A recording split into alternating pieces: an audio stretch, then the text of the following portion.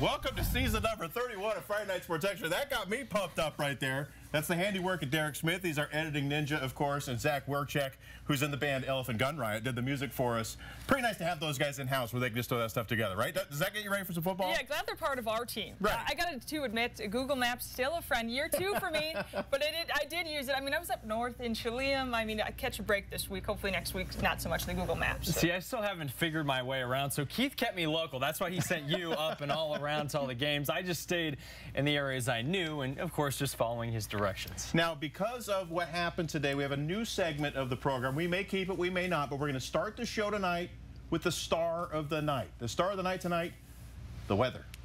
My goodness. Lightning everywhere. Rain delays, lightning delays all over the area, causing problems in our rundown, causing problems with highlights, but we saw this all over the area. Teams running for cover because lightning was everywhere tonight. So we survived, the players survived, and hopefully this show is going to survive because we kind of lost some games today thanks to those delays. So we're going to find out how your number 31 starts.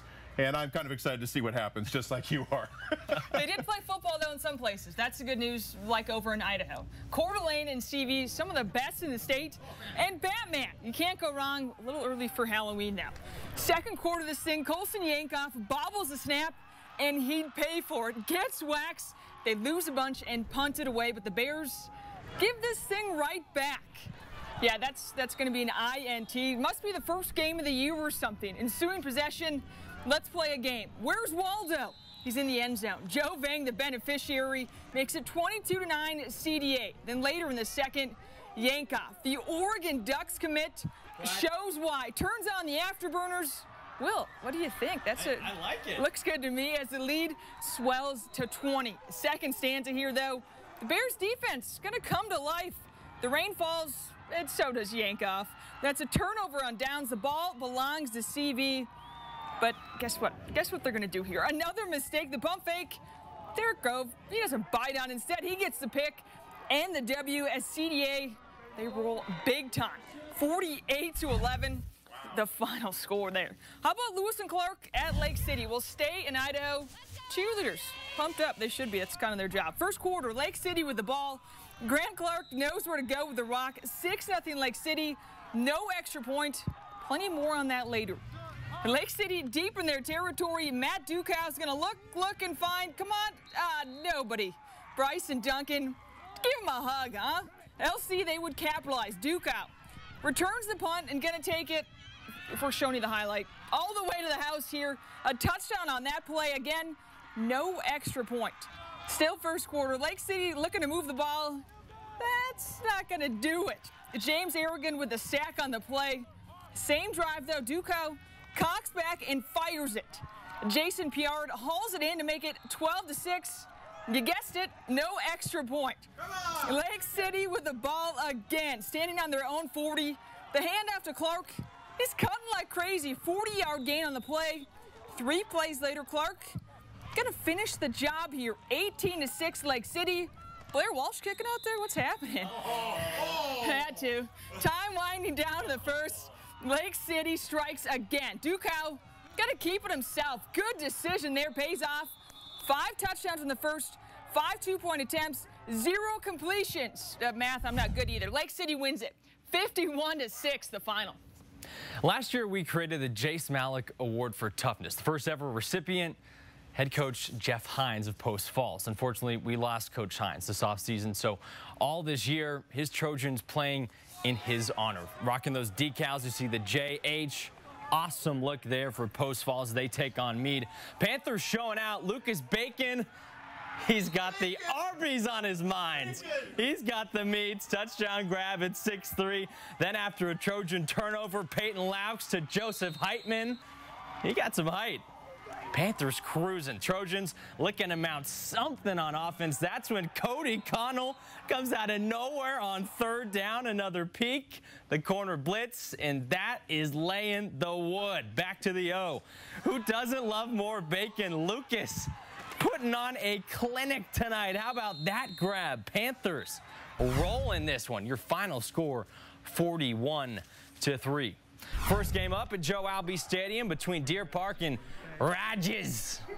Pirates on the attack early. Eric McKay takes it off the right side, turns it up the sideline. He's going to be tripped up.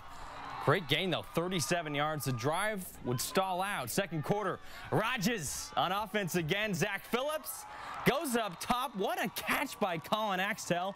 But again, they would stall. Deer Park finishing their drives. This is Tyson Lim. Punches it in from 3 yards out. Stags take the lead.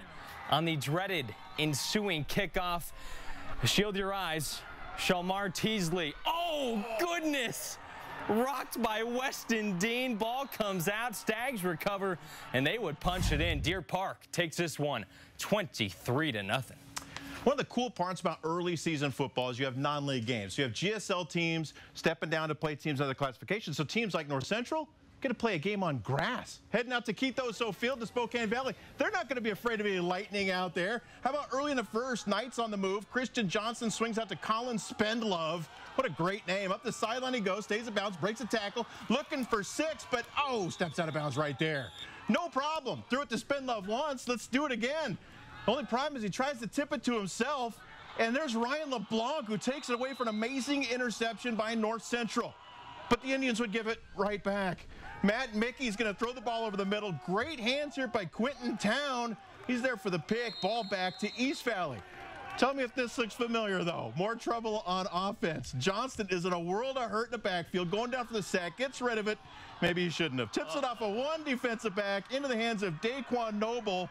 The pick is there, but yes, even at East Valley, lightning delay. After the delay, the Indians come back. They win this game 14-6. Let's head back to Joe Albee Stadium. Got a really late start. Everyone trying to stay dry in the late game. Peninsula in town on the attack. Burt Griffin swings out. Look at that hit right there by Jared Merrick. Looks like a scoop and score. Oh, but it's incomplete pass. Seahawks trying to get on the board. Griffin with nobody to throw to. So Ryan Alma's going to be there for a big sack in the backfield. Nice job by the Wildcats. More Seahawk miscues. Randy Rung is going to strip the football, but Peninsula recovers. Oh, mercy. How about some more chances for the defense? Griffin's going to go deep, but Jagger Jacoby is there for the interception. There's no offense in this game at all. Every time they threw it, something bad happened. So Peninsula says, we're not going to throw it anymore. We're just going to hand the ball to Cameron Lewis, takes it up the gut, and he is gone. Just like my breath right now. He's gone. That's a touchdown for Peninsula. Seahawks come to town.